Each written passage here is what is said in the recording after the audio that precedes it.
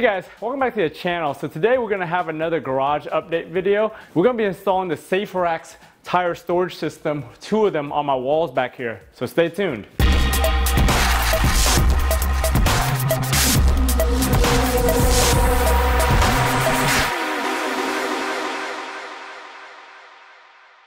So I got these SafeRacks for like $70 or $80. They were about twice as much as the cheap Amazon ones, and I was reading all the reviews, and these happen to be more expensive, but they were much more sturdy from the reviews and everything. They are from a company that's veteran owned, except I was expecting it to be made in the USA, but these are still made in China. But yeah, after reading the reviews of those other $40 ones from Amazon, I decided to go with these. They ship from a company called Eagle Industrial Group out of California. They're marketed as SafeRacks.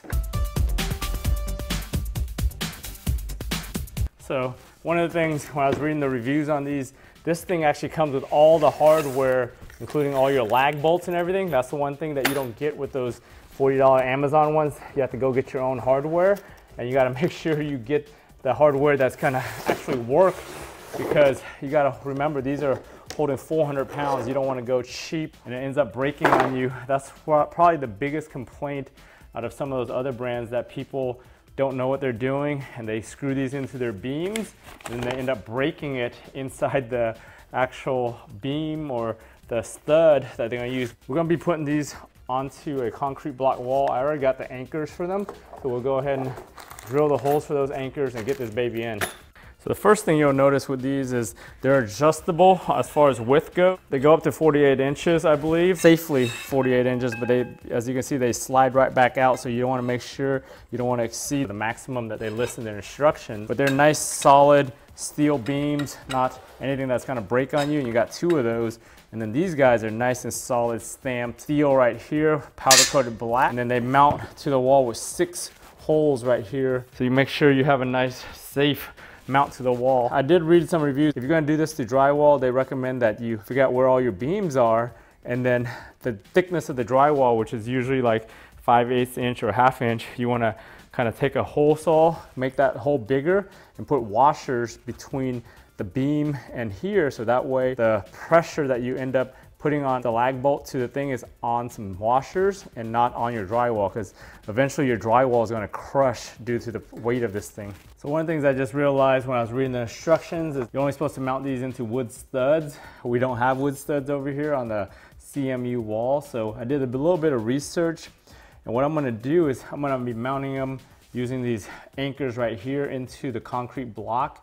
One of the things that I saw that people mentioned is to make sure that you try to drill into the webbing of the concrete block, which is basically the edges or the center.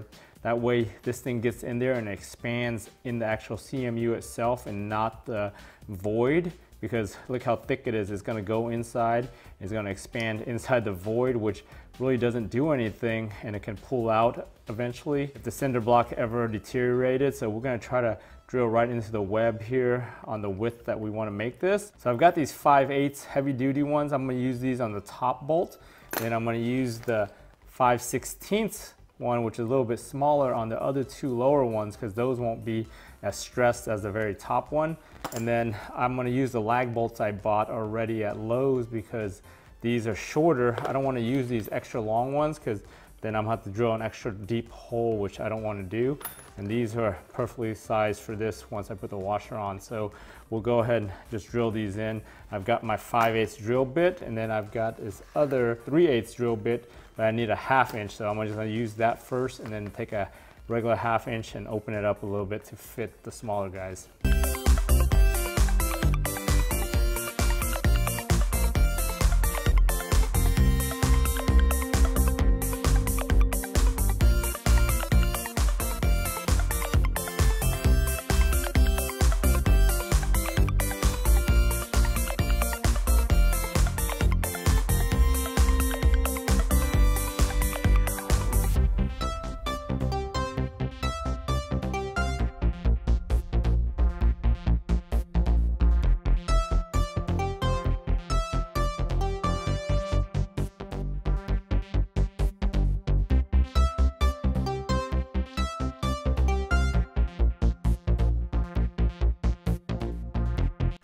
All right, so we got this side mounted for now.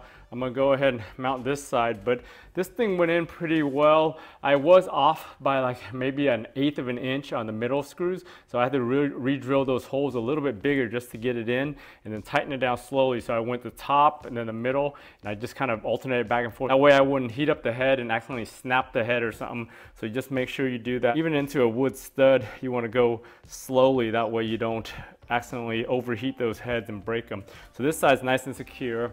This side, I was able to basically get it the same distance I did as over here, but as you can see, this thing went all the way through on all 3 holes, even down here in the bottom block. Obviously over here, you know, it's hollow. I'm not sure if they actually fill these corners right here for added strength when they build this with concrete all the way through. I'm not a mason, so I'm not sure how that works, but I know for sure this side, we were close to the edge and we still went through all the way. To actually really hit the webbing, you would actually go right here down the center, but then you would have to go through that mortar, and I didn't want to go through that mortar because that'd be a weak point.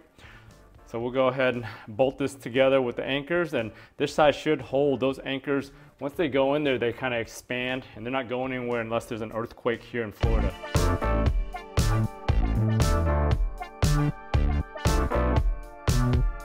So we got this baby mounted now. I did my test pull-ups on it and everything worked fine. It held my weight.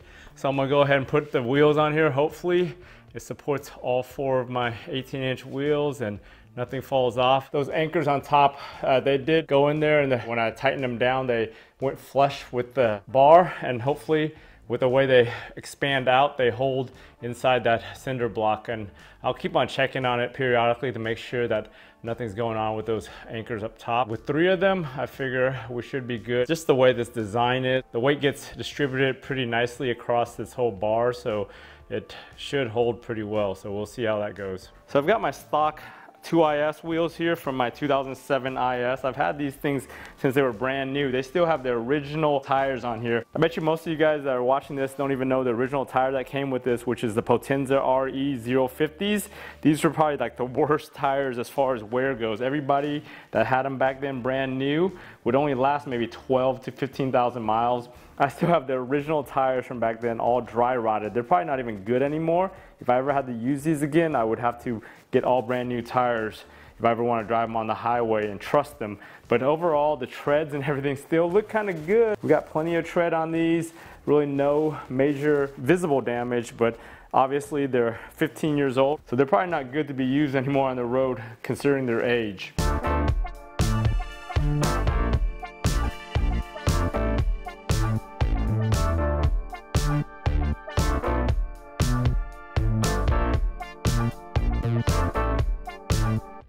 And here's a set of 19-inch GS350 F-Sport wheels that I picked up last year. I picked these up as a spare for my IS300 Sport Cross in case I ever have to rebuild those SSRs, or if I felt like driving around with these to clear my big brakes. I haven't gotten tires for these yet, but these are all nice and cleaned up. Really no damage to them. They're probably like an 8 out of 10. If you haven't seen the video of me cleaning up and ceramic coating this, check out the link up here in the corner right now. But these are some nice wheels. They look like ISF wheels, but they're not. They're pretty heavy, but they're nice looking wheels, and if I ever needed them as a spare or just a set to ride around in, they're good to do that.